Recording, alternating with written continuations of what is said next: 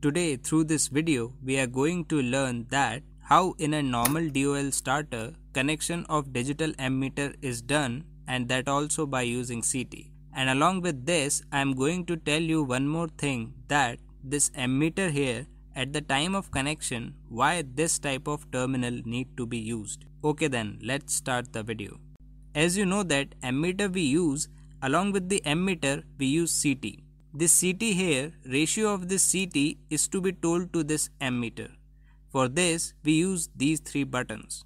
I am going to explain this to you later in this video. Now this CT we have, ratio of this CT is 100/5. It means wire going from inside of CT, from this if 100 ampere current flows, then in this condition secondary terminal of CT, I mean these two terminals, output power supply we get from these two terminals, in that 5 ampere current will flow. Now this ammeter we have, full detail of ammeter is given here. Along with this, how to do connection of ammeter is also shown in diagram here. I am going to explain you this same diagram practically. Friends, this is our DOL starter through which we are turning on and off 3-phase motor.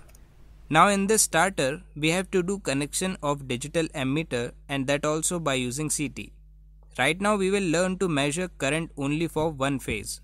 What we have to do, whatever is the power wiring of motor, like you can see here, to this contactor, 3-phase power supply is provided from here. This red, yellow and blue wire here, these three wires are of incoming power supply, I mean incoming of 3-phase. After this, when we turn on the contactor, then 3-phase power supply here, it starts receiving here. And you can see here, for motor, 3 wires are connected here. Now among these 3 wires, we have to measure current of only single wire. For this, what you have to do, this CT here, from inside of CT, wire must pass. But in this, you have to be careful about one thing. What is that? Let's understand. Look, this CT we have, above this CT here, it is written P2 and P1. On this CT, P1 is not written, only P2 is written. So here you can see P2 is written. It means whatever will be the phase supply, it must go inside from P1 and must come out from P2. This means what you have to do, whichever is the cable of motor, this is our cable of motor, among these 3, yellow wire cable of which current is to be measured, I mean that wire of which current is to be measured, take that wire and from P1 side put inside this wire, and from P2 side take it out. It means from P1 side current must flow. This is our P1 side. So we took phase supply from here, and this wire here, connect this wire with motor now. Now what you have to do, with the S1 and S2 terminal of CT, S1 is this one and S2 is this one. So with S1 and S2 terminal, connect the wire and provide feedback to this ammeter here. On this ammeter, here it is written L and here it is written K. In some of the ammeter, S1, S2 is written. So what you have to do, CT you have, from CT take the wire and connect with these two terminals. But in between you have to use terminal of CT.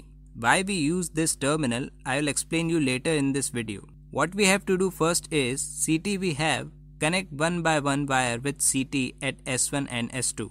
This is S1 terminal, so I am connecting a wire with this. After this, with this S2 terminal also connect one wire. Now take other ends of these two wires and to this TB here, TB means terminal box. With this terminal box, we have to connect wires. What I am doing is connecting one wire with this TB and take this second wire and connect with another TB. Okay, so with the TB, we did the connections of wire. Now wire from this TB will directly go to ammeter. For this, we will use this wire. Take one end of one wire and connect with one TB. And take second wire and connect one end with another TB. In this way. Now connections which is going to be done here, be careful here. You have to see this S1 here, this has to be connected with S1 terminal of ammeter. And connect S2 with S2. In this ammeter, in place of S1, L is written and in place of S2, K is written. What we have to do, S1 we have, this is our S1. So wire going inside of this, I mean this wire, this red wire will be connected with S1. S1 is our first terminal, so with this terminal I am connecting this wire. Now take second wire and with S2 terminal connect this wire. Now to this digital ammeter, connection for feedback of current is done. But this ammeter we have, this is digital one.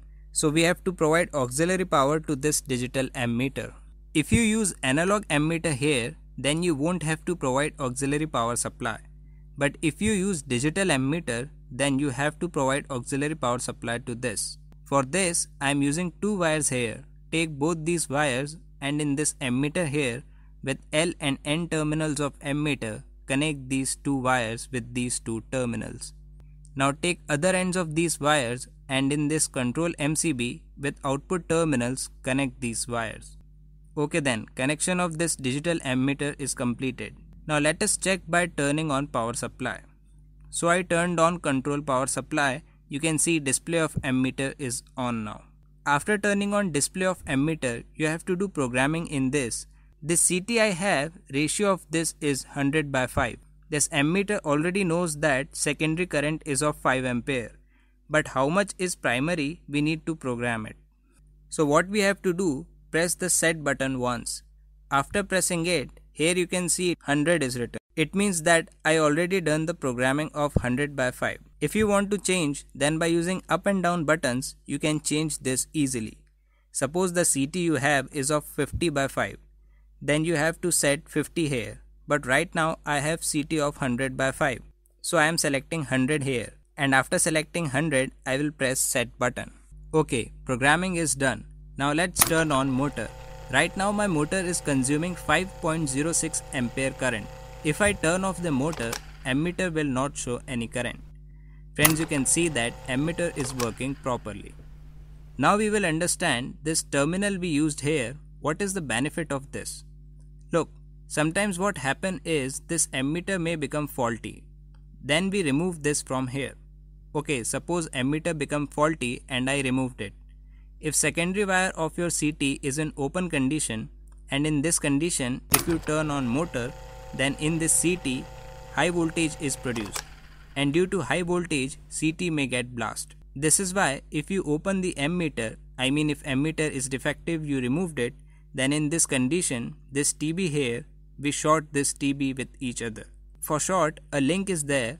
What we will do, we will connect this link with both the terminals so that S1 and S2 terminals here, both these terminals are short with each other. So we will tighten this in this way. I connected this. It means both these wires here are connected with each other. I mean S1 and S2 are connected with each other. Now even if you turn on the motor, then in this CT, high voltage will not be produced because this secondary is connected with each other. Friends, if you want to know how 3-phase multifunctional meter connection is done with CT, then click on the right hand side video to watch. So friends, I hope you like this video. Friends, if you like this video, then please do like, share and comment on my video. Thanks for watching this video.